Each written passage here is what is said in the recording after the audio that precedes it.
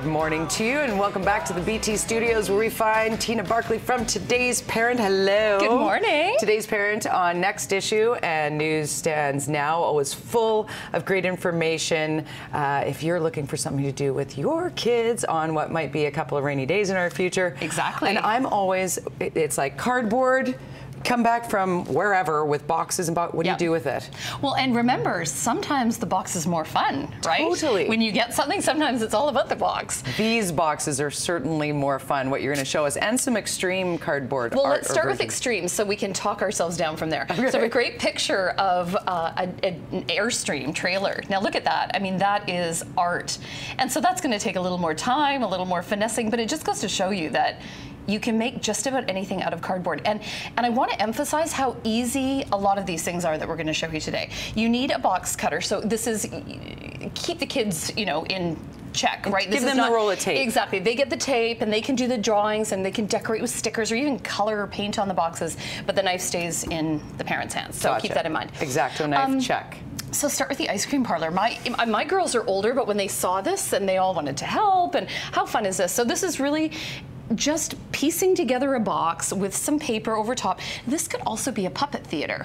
Oh, I right? like that, yes. So you can think, I mean, this could be a grocery store. This could be, make it what you want. And what we did is we made some fun, I took just a little popsicle maker holder here, and we just used construction paper to make cones and literally crumpled up tissue for the ice cream cone balls. I mean, easy peasy, right? So the idea is cheap and cheerful. Hours and hours of fun for the littles with their make-believe, right? And you know what? They had so much fun also helping in the making, so it's sort of a double whammy, which is always a good thing. That's good. And not totally just for girls, but a little bit pink. No, not at all. This looks more Brady Speed. Yes, so this is the double-decker parking garage, and so I hope you can see inside it. It's on an angle, so all the cars are going to fall out. But you could do just about anything with this. So mark in your parking spaces. I've also put in some road that's way down there. You can't see the road on the very, very bottom. Parking spots. It's down there. It's down there. So get your cars out, and you can do all sorts of fun stuff. You go down the ramp. Again, this might be a little bit more girly, but up front I've got a vanity.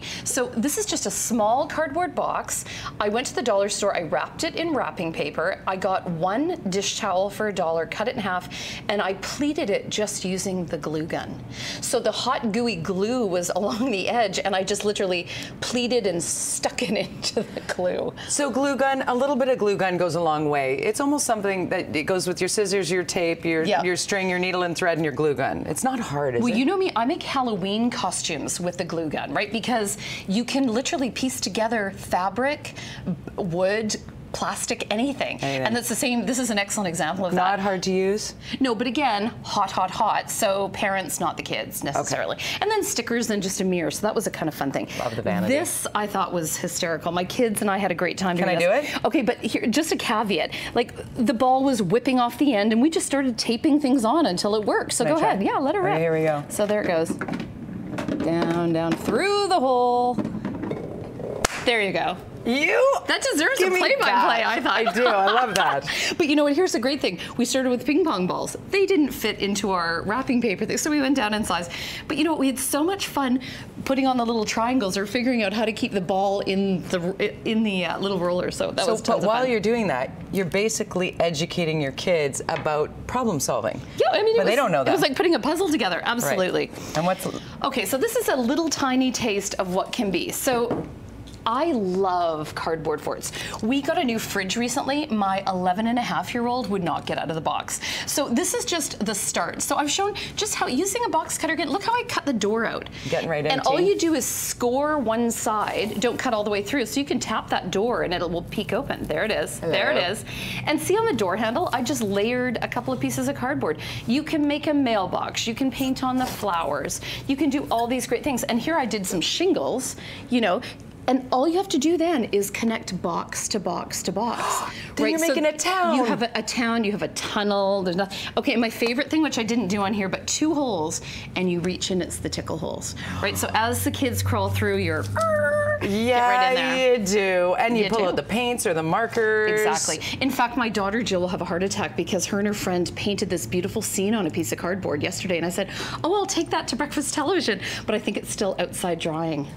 So yeah, can also paint on cardboard. Take a picture of it. We'll Instagram. We'll retweet. We'll Instagram it. There you go. Tina Barkley, Today's Parent. Always great to have you on and give us inspiration. I'm so and lots of ideas on todaysparent.com. Tons of cardboard ideas. Okay, Sorry. so today's good one. Todaysparent.com, or of course pick up a copy of Today's Parent on newsstands or on Next Issue, which is how we're all going these days.